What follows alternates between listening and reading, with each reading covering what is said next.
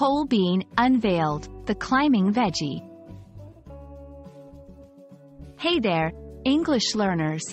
Today, we're diving deep into a term that you might have stumbled upon in gardening or cooking. Pole bean. Wondering what it is? Stick around to find out.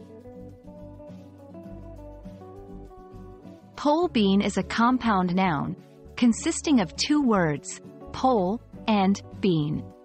1. Pole. This refers to a tall, slender, rounded piece of wood or metal, typically used as a support for something. In the context of gardening, it's a support system for plants that like to climb. 2. Bean. A bean is a seed of various plants, which is used for food. They can be green, black, white, or even red. When these words come together, it means a type of bean plant that grows upwards by climbing a pole or some other form of support.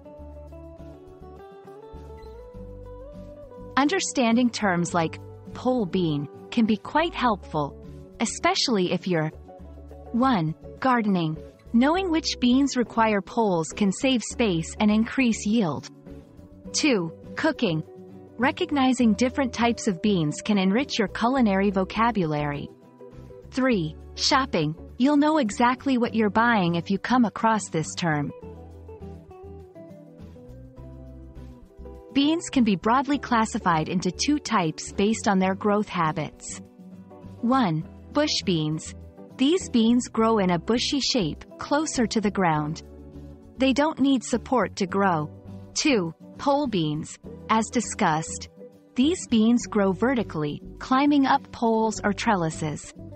They need support to grow properly. Understanding this distinction ensures you provide the right care if you ever decide to plant beans. And that wraps up our deep dive into the term pole bean. Next time you're in a garden, at the market, or reading a recipe, you'll know precisely what it refers to.